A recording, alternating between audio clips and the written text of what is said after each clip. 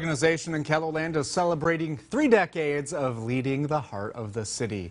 Downtown Sioux Falls Inc. just recently celebrated 30 years at its annual meeting. While you may think of downtown as a busy place today, a woman who led the organization years ago, well, she remembers a different scene. But I remember times when there wasn't hardly maybe 4 or 5 cars downtown. But that's all changed. On tonight's Eye on Keloland, we'll sit down with Pagonis to look at how the heart of the city has changed over the years.